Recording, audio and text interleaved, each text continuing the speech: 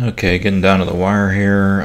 Go ahead, save your file. Do a Command S or a Control S. And let's put it in the background. Come over to your layers palette. Let's lock down that belly layer. So click on the image layer and make a new layer because we want it underneath everything. And you can call it background. I usually just use BK back for the background. So if you do a Command or Control 0, it centers the canvas so you can see everything. So make sure you can see everything, the edges of the white area. And come over to the left side, hit the drop down menu for the shapes tool and choose rectangle tool. So you get the cursor. All you're going to do is put the cursor over the corner, click, hold, and drag, and you're going to make a nice big square. Okay, so the square is going to fill that. And don't worry about the color. It's going to use the last fill color that you chose, which was the belly color. So it looks weird right now. All right, so let's change the color. It's the square. The background square is selected. We're on the correct layer, and the fill color is in the foreground. So let me think here. Let's go to beach, and we have these really nice light blues. I'm going to try this one here. This is like a greenish tint to it, which might look kind of cool with the fish color we have here. So let's try that. And that's not bad. You can experiment with other ones. That looks really terrible. Okay, that's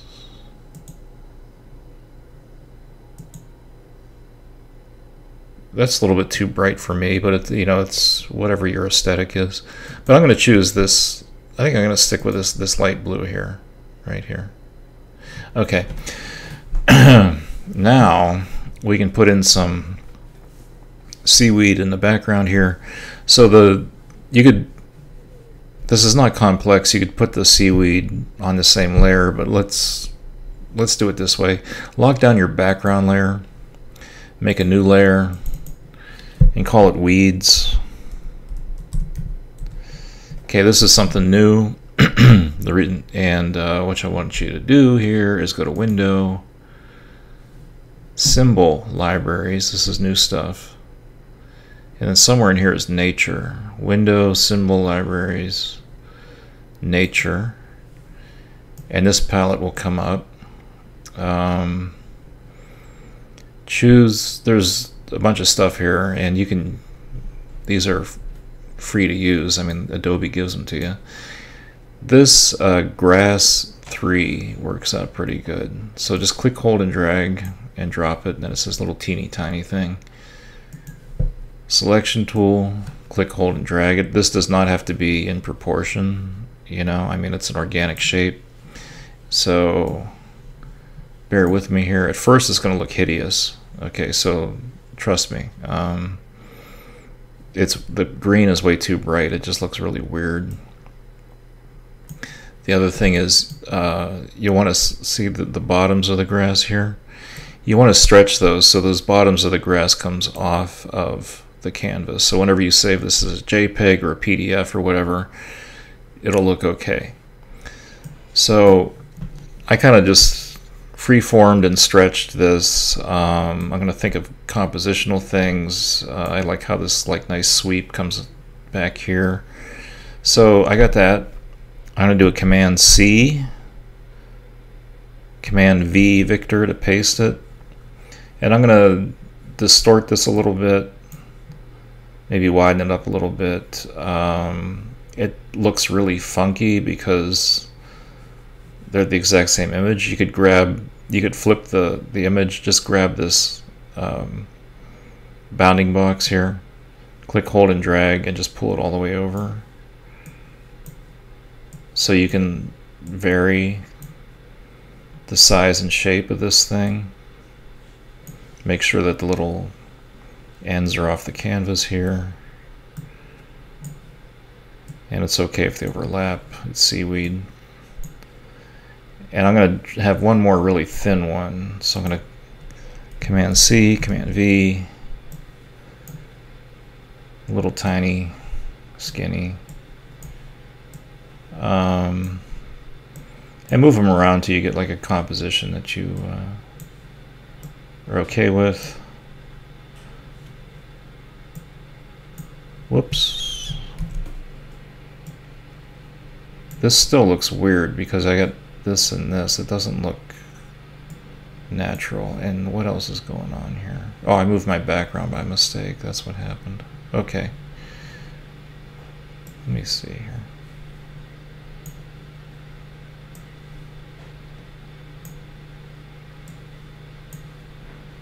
That's looking a little better. Okay, so this really super duper bright green for the leaves in the background just is not doing it for me. So select all of them. Up here in the opacity, let's crank down the opacity and just use your own judgment to get something where it looks okay to you.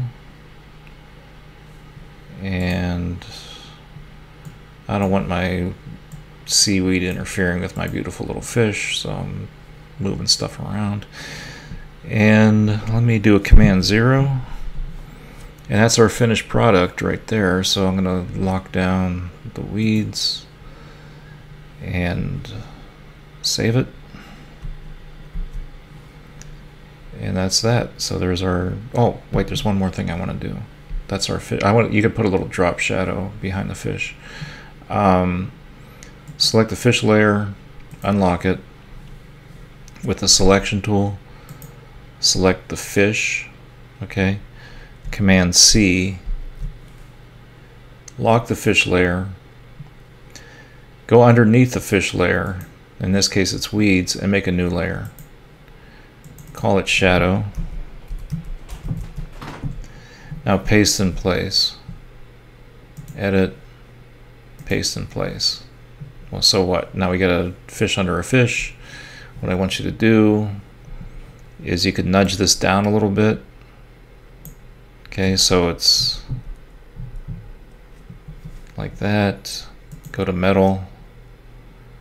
Choose like this nice, like a blue-gray.